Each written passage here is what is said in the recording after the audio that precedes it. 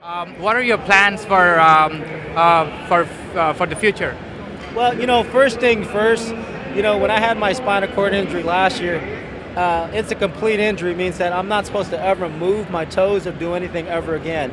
You're talking about 0.03% I'll ever walk again. But to me, basically just walking right now and, the blessing that I have right now, just to be able to get out. But, more important right now, just worry about my legs, squatting, walking again, leg pressing again. And then, you know what? We never know. The sky's the limit. You never know what opens up. Dr. Sharma came in and he said, Kris, there's a chance you'll never be able to walk again. And when he told me that, I had to really just start to think. I had to really use my brain and say, you know what, do I really believe what he says? We're walking. That's awesome, Kris. You're walking, buddy. Holy smokes, man. Look at those steps. Jeez.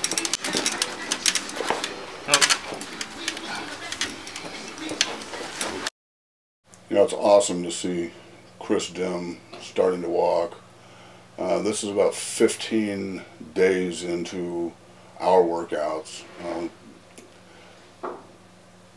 Sitting here watching the screen, he's come a long ways in a very short period of time. When he first got here, he had virtually no movement.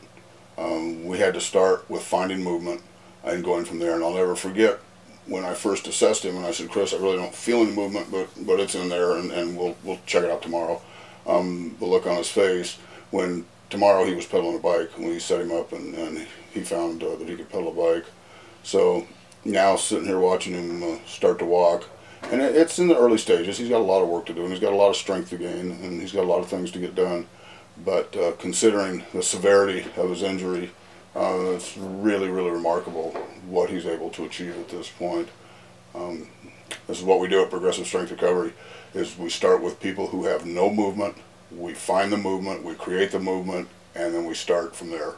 Just worry about my legs, squatting, walking again, leg pressing again.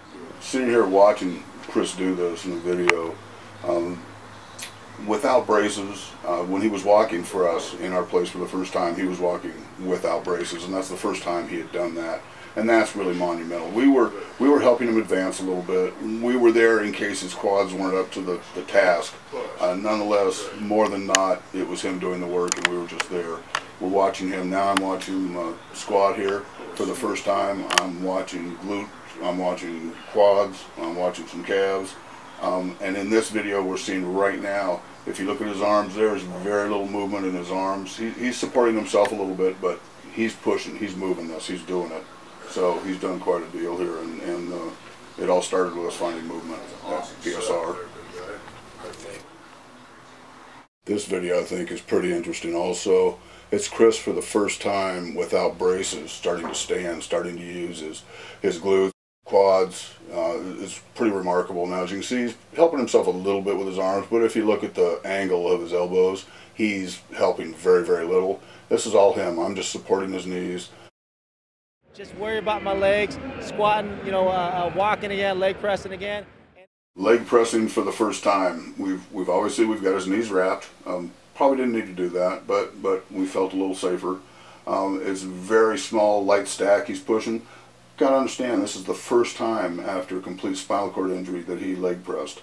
Now, you see his hands on his knees. They're on the sides of his knees. They're lateral. All he's doing is keeping his knees in the correct position. We don't want his legs to fall out. And then, you know what? We never know. The sky's the limit. You never know what opens up.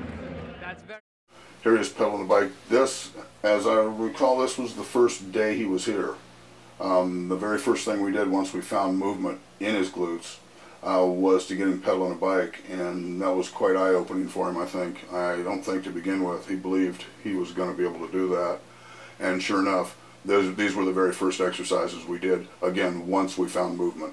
So Kris is putting a Herculean effort into all of this. He's working hard as could be. He's a champion. It's amazing.